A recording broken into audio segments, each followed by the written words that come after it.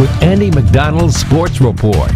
Hey guys, 5 for fighting. That's probably on Northside's playlist right now. No other team, boys or girls, had won more than 3 SAC Holiday Tournament titles in a row. And tonight, the Legends claimed their 5th consecutive championship. Congrats. Top seeded Northside taking on number 3 Southside in a rematch earlier in this year. Mikhail Stevens and the Archers hit 4 threes to open the game. Head coach J.J. Foster's team certainly ready to battle. Asher Blum there with a huge block, but Keon Brooks says anything you can do, I can do better.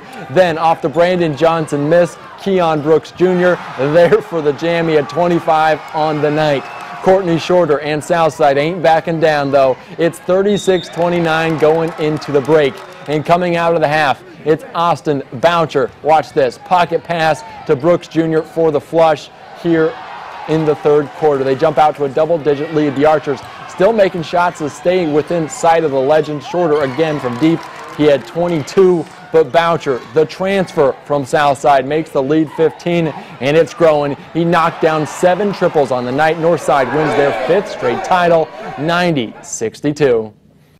It means a lot, because I was being able to help, Brandon Johnson, Elijah get their 4th in a row, helping my new teammates, Austin, Lucas, and his brother, and everybody else to get their 1st. Yeah, it's a lot of history behind it. I heard they played in the championship like 4 times, I think, before. So, yeah, I don't really know anything about it, but I guess. It's buying into the tradition that we've established at North about what it's about and keeping that legacy going. And they didn't want to let those guys down. They didn't want to be the team that didn't win a championship. There's no time off for Northside, though. The Legends take on Wayne, which was the number 2 seed in that SAC Holiday Tournament on Friday.